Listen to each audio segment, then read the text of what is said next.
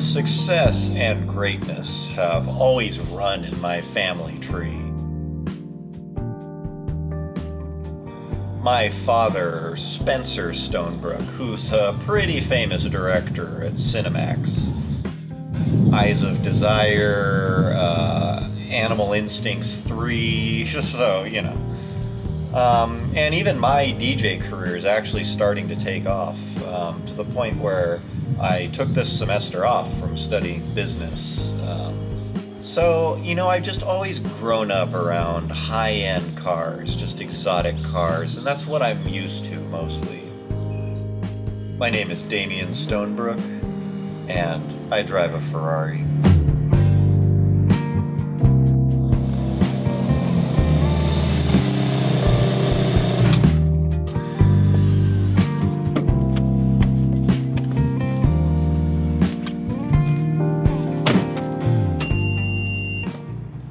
So my first car was actually a M3 convertible that I got as a gift on my 16th birthday.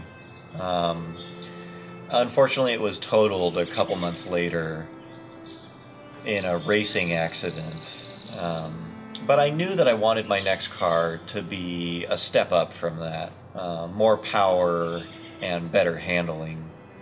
And about that time, guy on the water polo team who always tries to one-up me, he got a new Porsche, and so I knew that whatever I got had to be better than that car.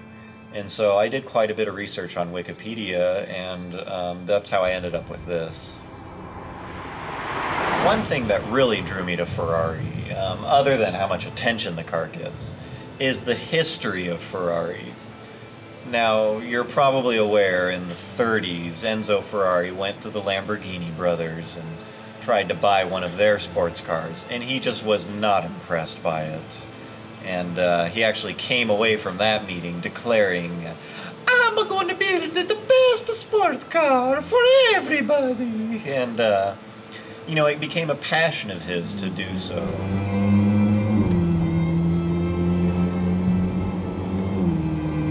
Now, owning a Ferrari is all about appreciating the small details on the car, and nobody does it as well as Ferrari.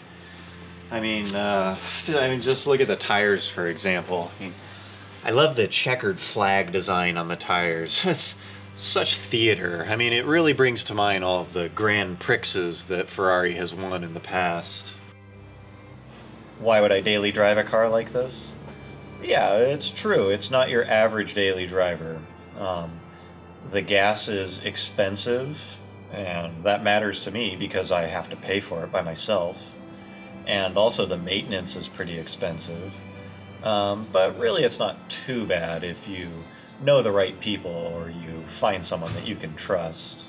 But it's worth the attention, and I like knowing that when I pull up next to a less successful person at a stoplight, that my car is worth more than their house. Do I get questions about how I can afford it? It's not important whose name is on the title. You know, I actually pay for most of the gas, and